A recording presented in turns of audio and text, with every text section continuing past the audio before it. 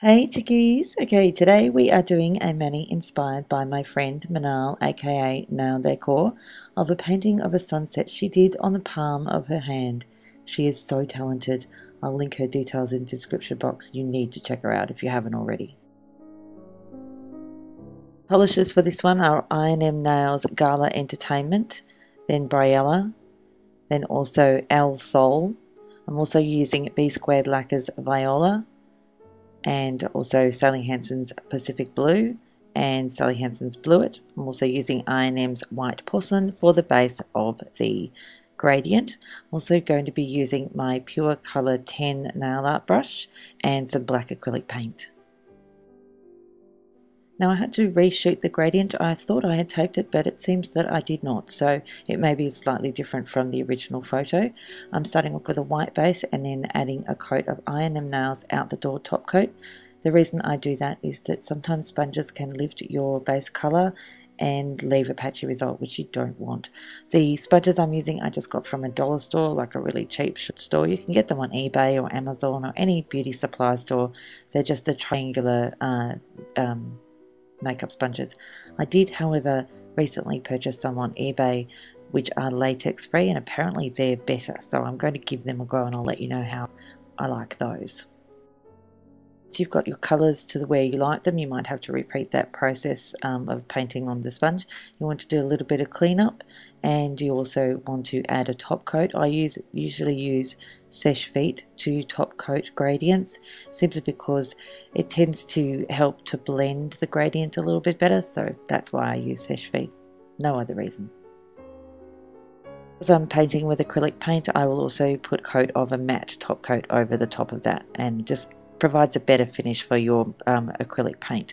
You can do this with polish, and I've said that a lot of times, but I just like to use the acrylic paint. If you make a mess or make a mistake, you can clean it up really quickly and start again without starting the whole process again. That's why I like acrylic paint, because it's much more time efficient, especially if you're prone to making mistakes, which of course I'm not. That's a lie. I am. Do it all the time.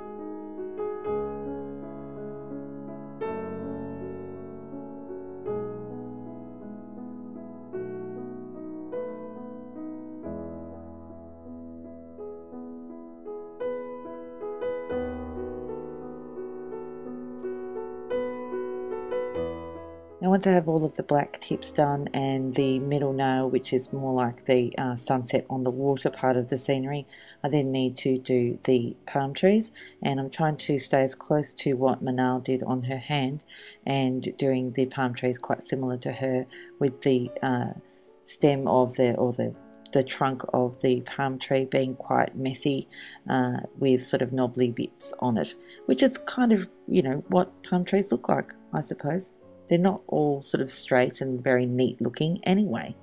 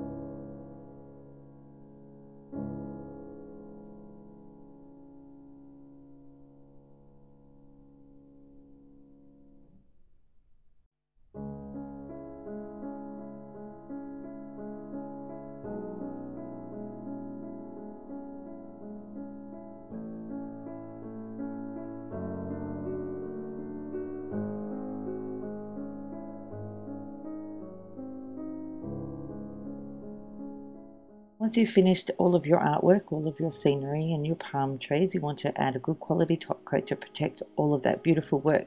And really, this is when the design becomes it comes to life basically.